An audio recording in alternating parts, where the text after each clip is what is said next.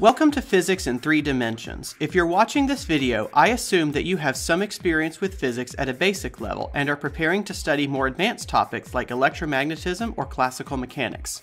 One of the first steps you'll need to take in advanced physics is becoming comfortable working in 3 dimensions.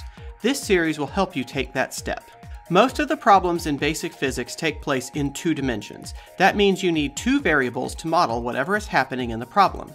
And you have 2 options for those variables. The first option is the Cartesian coordinates x and y. This system of coordinates tells you how far left or right a point is and how far up or down a point is. The x and y coordinates operate independently since their axes point at a right angle to each other.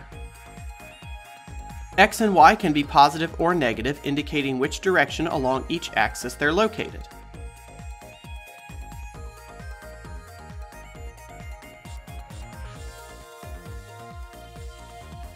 The second option is the polar coordinates r and theta. This system of coordinates tells you how far away from the origin a point is and in what direction the point is rotated compared with a positive x-axis. R must be a positive number or 0 since it simply measures the distance from the origin. Theta usually falls between 0 and 2 pi radians. Each of these coordinate systems is useful in different contexts, and converting from one to the other just involves a little trigonometry.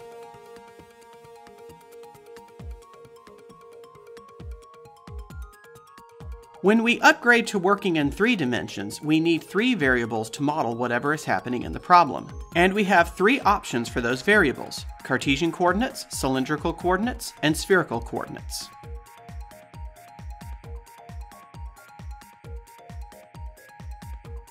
The first option is the Cartesian coordinates x, y, and z. This system works just like 2-dimensional Cartesian coordinates, telling you how far in or out a point is, how far left or right a point is, and how far up or down a point is.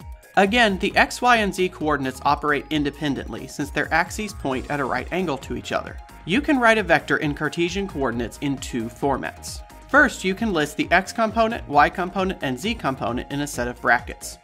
These operate like a set of instructions for how far in each direction the vector's components should point.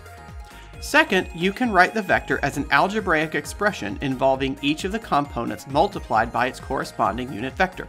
The Cartesian unit vectors x hat, y hat, and z hat each indicate a distance of 1 unit along their corresponding axis. These unit vectors are useful when it comes to working out algebraic equations involving vectors. For example, let's suppose we place a proton at 2, 1, 0. The electric field of this proton will point outward away from the proton. Each of these electric field vectors has a different x component, y component, and z component based on its position relative to the proton.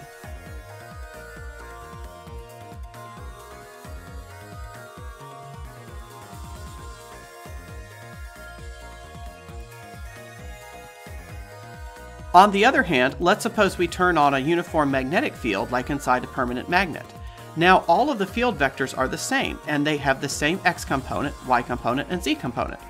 Cartesian components are best used when solving a problem by brute force or when programming a computer simulation.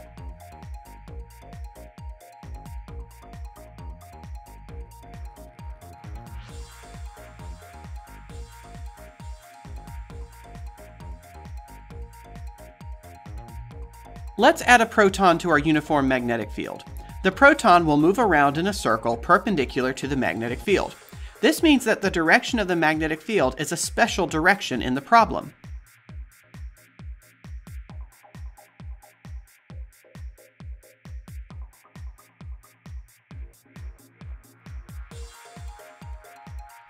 We can make this problem easier by pointing the z-axis along the direction of the magnetic field, while the x and y axes can point in any direction they like.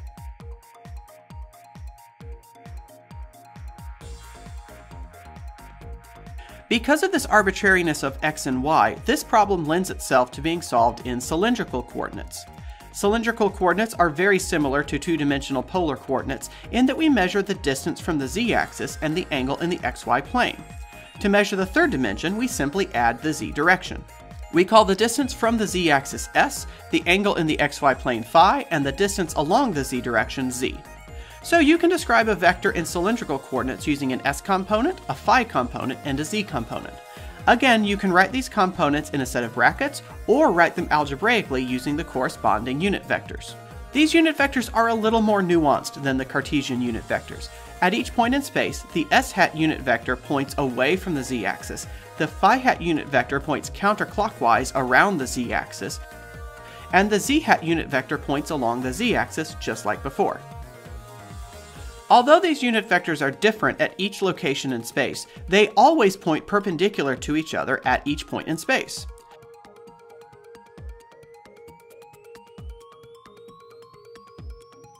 This arrangement works out perfectly for our proton in a magnetic field, since the z-axis takes care of the magnetic field and the s hat and phi hat vectors take care of the proton's position and velocity.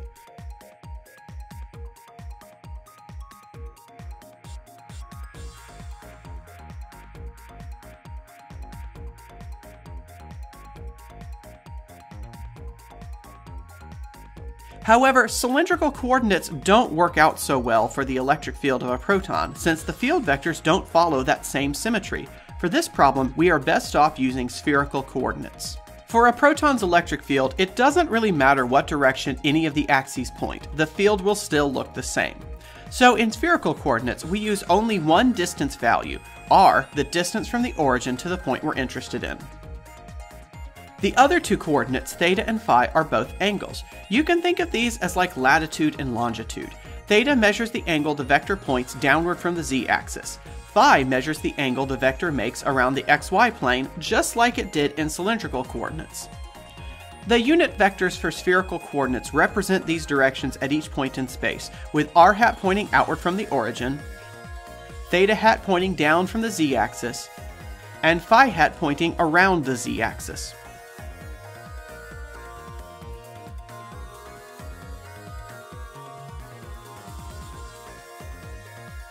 These unit vectors are perfect for displaying the electric field of a proton, since each electric field vector only has an r hat component and no theta hat or phi hat component.